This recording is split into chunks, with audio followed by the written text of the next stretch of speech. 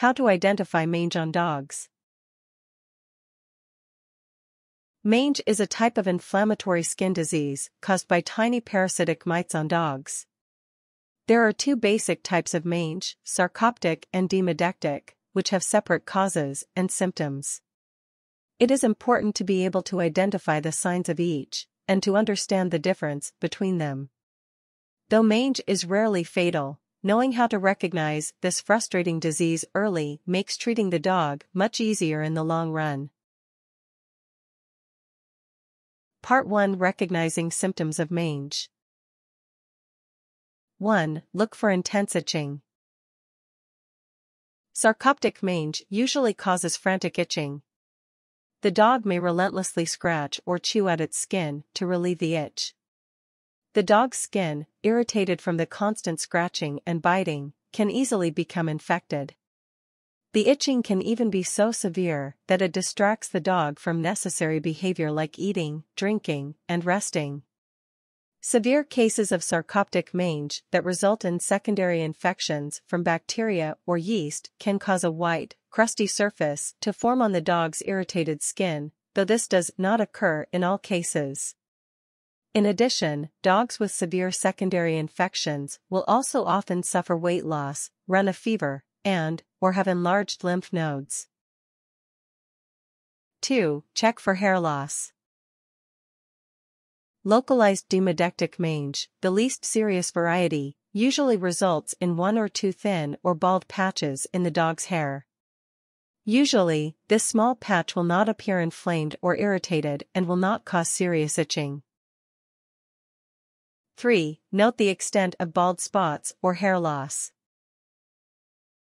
If a case of localized demodectic mange does not go away on its own, it may eventually spread to the rest of the dog's body, resulting in generalized mange. The dog will develop numerous thin or bald patches over its body. Existing patches may grow to about 1 inch, 2.5 centimeters, in diameter. The skin in the patches may become red, scaly, or crusty. This skin irritation can cause the dog to scratch at its skin, which can sometimes lead to more serious infections. These secondary infections will lead to similar symptoms as those in sarcoptic mange cases: fever, weight loss, swollen lymph nodes, etc. 4. Inspect your dog's feet to see if they're swollen or irritated. Some select cases of demodectic mange cause a condition called demodectic pododermatitis. This occurs when the mites that cause mange become deeply embedded in the dog's feet, where they are very difficult to remove. This condition most often presents itself in the form of swollen, irritated feet. It is usually worst around the nail beds and often accompanied by a secondary infection. 5. Look for patches of red, irritated bumps on yourself or others in your household. One of the ways to detect a case of mange on your dog is to find mite bites on yourself. When the type of mites that cause sarcoptic mange come into contact with a human, they can cause red bumps similar to mosquito bites. Luckily, these almost never become serious. However, seeing these symptoms after being around a dog that can't stop itching itself is a strong indication of sarcoptic mange. Note that humans cannot get the type of mites that cause demodectic mange. 6. Note that the signs of mange could also be signs of other, possibly serious, conditions. Itching or patchy hair loss are also symptoms of other underlying health issues, such as allergies, hyperadrenocorticism, Cushing's disease, diabetes, hyperthyroidism, and parasite infection. Therefore, it is important to consult your veterinarian about the problem in order to get a proper diagnosis and treatment. Part 2: Testing for sarcoptic mange. 1. Grab hold of one of the dog's ears. If your dog appears to be itching itself more than normal, but you're unsure whether it has sarcoptic mange, this simple test can help. To start, take one of your dog's ears gently in your hand. Hold the loose, floppy part of the ear between your thumb and index finger. If you're worried about the possibility of getting bitten by your dog's mange, causing mites, you may want to wear disposable gloves for this test. 2. Gently rub the ear between your fingers. Use your thumb and index finger to rub the dog's ear from both sides. Use slow, steady movements and don't squeeze too tightly. While you do this, keep your eyes on the dog's hind leg on the same side as the ear you're rubbing. 3. Look for an itching motion.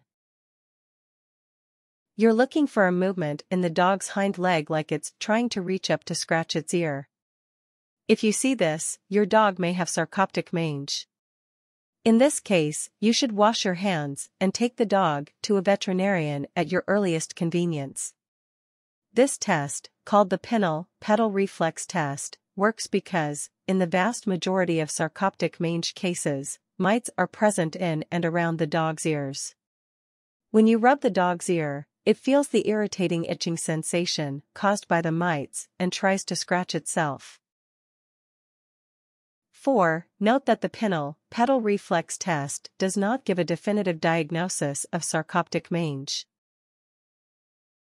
While the test does confirm your dog is itchy and sensitized, it does not confirm the cause. Sarcoptic mange can be very difficult to definitively diagnose. The pinal pedal test may lead to a presumptive diagnosis of scabies, in which case treatment should begin as soon as possible. If your dog responds to the therapy promptly, that is considered confirmation of the diagnosis. Part 3. Understanding the different types of mange. 1. Differentiate between sarcoptic and demodectic mange. Dogs can contract two forms of mange, sarcoptic mange and demodectic mange. Though both can be serious, the two forms of the disease differ somewhat in the symptoms they present, see Part 1, and have different causes. Sarcoptic mange is an infection by a specific kind of mite that is passed along from other infected animals. Demodectic mange is caused by a different kind of mite that is normally present in a dog's skin. While most dogs live in harmony with these mites, sometimes the mites can proliferate and cause hair loss and irritation. Although both sarcoptic and generalized demodectic mange can lead to itching, it's important to distinguish the two. The mites that cause sarcoptic mange lead to immediate, severe itching, while the mites that cause demodectic mange cause patches of irritated skin to develop, which then may become itchy. While sarcoptic mange itself can't kill a dog, the dog's health can deteriorate quickly if it gets a serious infection or stops eating or sleeping, so, in this case, immediate veterinary care may be needed. This should be obvious. A dog with a bad case of sarcoptic mange will appear profoundly unhealthy. Sarcoptic mange is sometimes referred to as scabies. Demodectic mange may also be called Demodex. 2. Understand the difference between localized and generalized demodectic mange. Localized demodectic mange is characterized by hair loss in one or two spots. If unresolved, possibly because of suppressed immunity, allergies, or endocrine issues, the condition may spread, resulting in a proliferation of bald patches that may become irritated and infected, which lead to itching and scabbing. Localized demodectic mange is most common in puppies. In about 90% of cases, localized demodectic mange disappears on its own without treatment in a month or two. However, in a fraction of cases, the disease may develop into the more serious, generalized demodectic mange. While dogs do not inherit demodectic mange per se, it's thought that those that develop generalized demodectic mange usually inherit their weakness to the disease genetically. 3. Learn to look for the signs of demodectic pododermatitis as early as possible. Pododermatitis is a third type of demodectic mange. In some cases, the dog may have the classic symptoms of demodectic mange, while others may have foot infections only. Treatment of pododermatitis can be long and complicated, often involving administering antibiotics and frequently dipping the dog's feet in a medication called mitaban. Because treatment is difficult, spotting this condition early is critical. Part 4: Taking initial treatment and prevention steps. 1. Seek veterinary care. If you think your dog has any sort of mange, you should consult your veterinarian. Only a trained, experienced vet can run the proper diagnostic tests to determine the type and severity of the mange. Depending on the diagnosis, the vet will then prescribe the proper medication to treat the mange. Because mange is almost always easiest to treat before it becomes severe, seeing your vet as quickly as possible is important to ensure your pet is back to normal as soon as possible. Cases of sarcoptic mange require a veterinarian more urgently than demodectic mange. Because the severe itching from sarcoptic mange can make a dog miserable and, more importantly, quickly lead to health problems, early diagnosis and treatment is essential. The exception to this general rule is for very minor cases of localized demodectic mange. Because these usually clear up on their own, a veterinarian is not always necessary, though you may want to consult with one for peace of mind anyway, and to rule out other conditions. 2. Clean or replace the dog's bedding, collar, and so on. In cases of mange, especially sarcoptic mange, which is contagious, any objects that have recently come into contact with the dog's hair or skin should immediately be washed or replaced. This includes its bedding, collar, leash, harness, doghouse, and any brushes or cleaning products. The need for cleaning is especially urgent if you have other pets who don't have mange yet. For fabric objects, launder with bleach or borax and dry at the highest possible setting. For hard objects and surfaces, use a hospital-grade disinfectant. Repeat daily as needed until the mange subsides. 3. Don't breed dogs with demodectic mange. As noted above, dogs who get bad cases of demodectic mange sometimes have a weakness in their immune system that they've inherited from their parents. Because of this, owners of dogs that have had long, severe, or difficult to treat cases of demodectic mange are usually encouraged not to breed their dogs. For dogs that have had minor, localized cases of demodectic mange, breeding is sometimes considered acceptable, especially if the mange occurred when the dog was young and cleared up on its own. It's worth noting, however, that some veterinarians will recommend against breeding dogs that have had any sort of demodectic mange. If you're unsure of whether it's wise to breed your dog, talk to a vet who knows you and your dog for advice. Usually, a vet like this will be able to recommend a course of action that takes your needs into account as well as the health of any future puppies.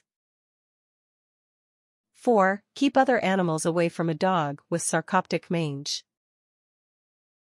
Because sarcoptic mange is highly contagious, quarantine is essential for making sure that other pets and animals don't catch the aggravating disease. If your dog has sarcoptic mange, immediately separate it from other animals. Don't let it sleep, feed, or play near them. If you think a neighbor's dog has sarcoptic mange, don't let your own pets go near it. Once the mange has completely disappeared, the dog may be allowed to mingle with other animals as normal. Note that no form of demodectic mange is thought to be contagious to other animals or humans. In very rare cases, the disease may be contagious to other dogs. However, quarantine measures usually aren't taken even when symptoms are severe. 5. Understand the risk factors for catching sarcoptic mange. Sarcoptic mange is highly contagious and usually passed from one infected dog to another. Often the infected dog shows few, if any, signs of the disease. Sarcoptic mange may be passed from a mother to her puppies, and is common in overcrowded conditions where dogs are poorly maintained, such as puppy mills, boarding kennels, and shelters. However, a dog might be exposed to mites even if it doesn't come into contact with a mangy animal. Mites can survive 4 to 21 days away from their host in temperatures between 50, 59 F, 10, 15 C, and 2 to 6 days in temperatures of 68, 77 F, 20, 25 C. A dog could catch mange from an object that has recently been used on an infected animal, such as a blanket or towel.